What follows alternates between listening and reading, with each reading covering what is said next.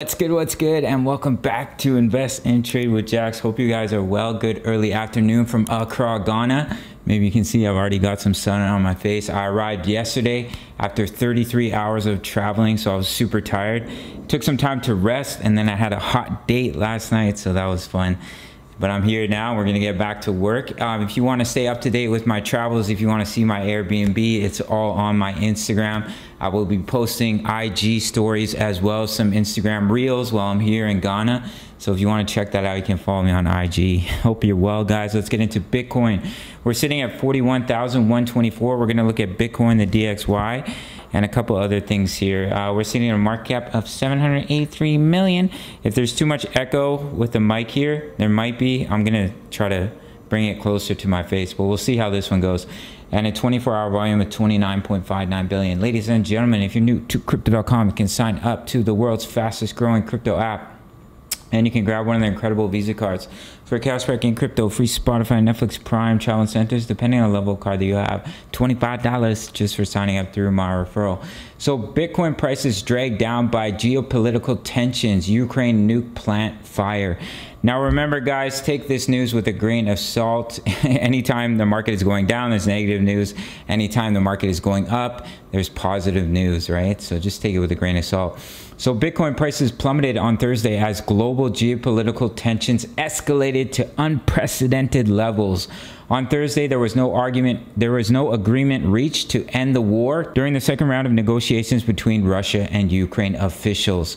In response to the impasse, markets were jittery, which pushed prices of conventional safe haven assets up, such as gold and the US dollar, which we'll get into. Before the Russian invasion, Bitcoin moved in a manner comparable to that of other risky assets such as technology stocks. Investors anticipate that United States Federal Reserve will begin raising interest rates in response to the rising inflation in the near future. Money is being transferred from riskier assets like Bitcoin. So we're going to pop into the analysis and look at the DXY as well. So we're here on the 4-hour time frame, guys. You can see we trended towards overbought, came up to that major level of resistance of 44K. We had a bearish divergence on the 1 hour. You can see we're creating higher highs, lower highs, guys. Early indicator that you are going to see a move back down. So we'll pop, but we are, look at that, we're quite oversold on the 1 hour, so I would expect to see a nice little bounce relatively soon here.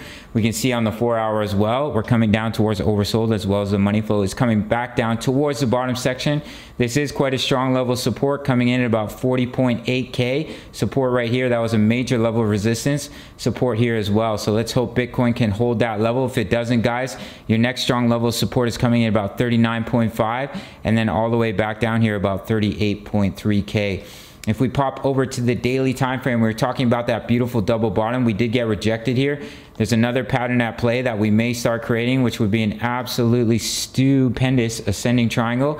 So if we were to come all the way back down and then bounce, we could come up, hit resistance, come down to support, and then break out. And I will give you your technical target. Could take some time here, but you measure the body, take it to your point of breakout, and it would take Bitcoin all the way up to about 56K. That's the major level of resistance we've been covering, in between 55 and 60K. If we are going to see that dead cat bounce scenario, if we were to break down, guys, depending on your point of breakout, could take you back down to about 30.5K. We are back down to the bottom section on the money flow here, so just keep an eye on this ascending triangle. However, guys, if we look at the DXY, we are quite overbought. We did break through the golden ratio, which is bearish for Bitcoin, because if we hold the golden ratio as support for the DXY, higher likelihood you come back up to where you started. But we are quite overbought, not only on the daily time frame, guys, but as well as on the 4-hour time frame.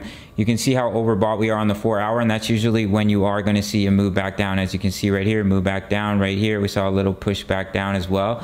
So I would expect a little bit of retracement here for the DXY. Its next level of resistance coming in at about 99, which is a 0.786 on the fib. I was hoping we'd see a rejection from the golden ratio and a deeper retracement, but we've broken through. So that's bearish for Bitcoin. As long as the DXY pumps, we see a decline in Bitcoin. And when the DXY is dropping, Bitcoin is increasing, guys. So hopefully we see a little bit of retracement. We are quite overbought. So I definitely think that's in the cards, guys. So let's take a look at the Bitcoin long positions. Beautiful, beautiful increase in longs. We are quite overbought, and the RSI is accurate, I've found, even on the shorts and long positions. As you can see right here, we're quite overbought. The longs started to take their profits here as well. They started to take their profit. But as of right now, we're still seeing a beautiful increase while the short positions are absolutely getting obliterated. However, they are quite oversold, and that is usually when you see the shorts start to increase. As you can see right here, they start to increase. Here as well, they start to increase once again.